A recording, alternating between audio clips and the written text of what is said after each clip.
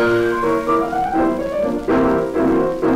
my darling, oh, my darling, oh, my darling, Clementine, you are lost, you're gone forever. What a pity, Clementine. Should be coming out from behind the moon. Okay, Station 5, come right moon. They did their transmitter on. All right!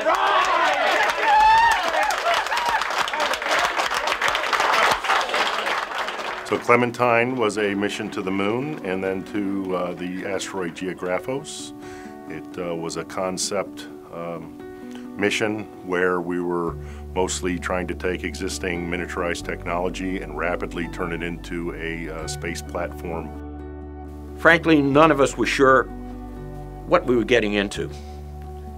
This was new territory. We'd never done anything other than Earth-orbiting satellites, how you track a satellite out at those, distances and all that. That was all new stuff.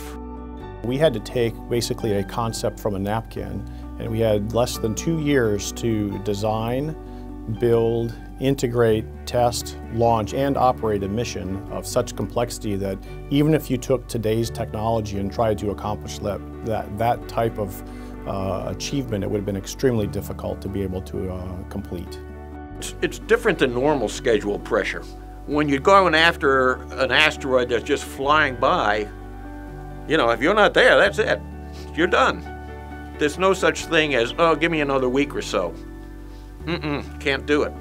It was a very exciting time leading up to it with all the contingency plannings. We had a very short, in relative terms, launch window where we had to get off the ground and on our way, or we were not going to be able to get to the asteroid.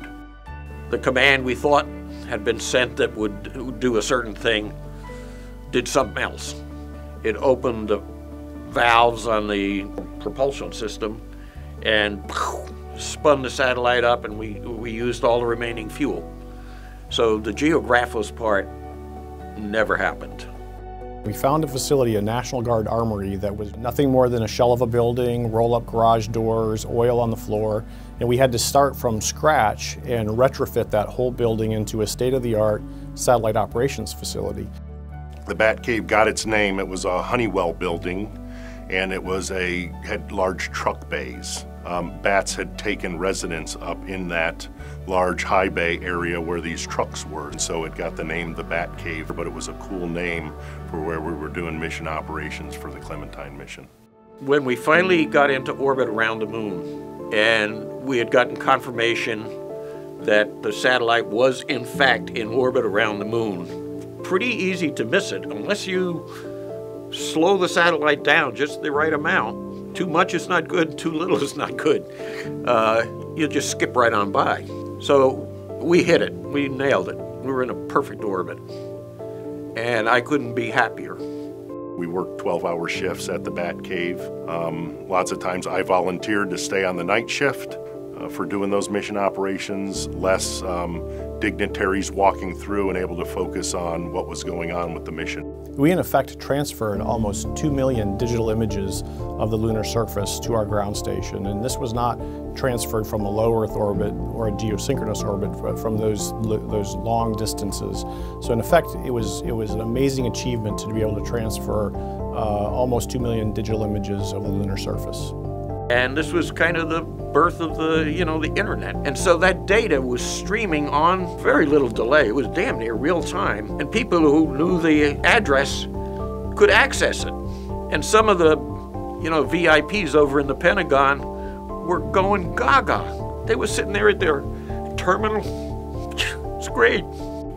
Internally and even externally, a lot of people knew it as Clementine because it was going to follow the story of the song, My Darling Clementine, and after that it was going to do the flyby of Geographos, complete its mission, and it would have been lost and gone forever at that point.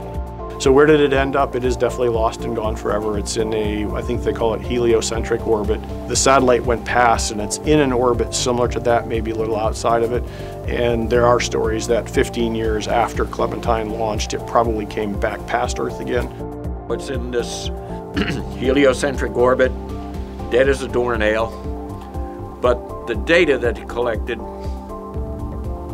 surely lives on.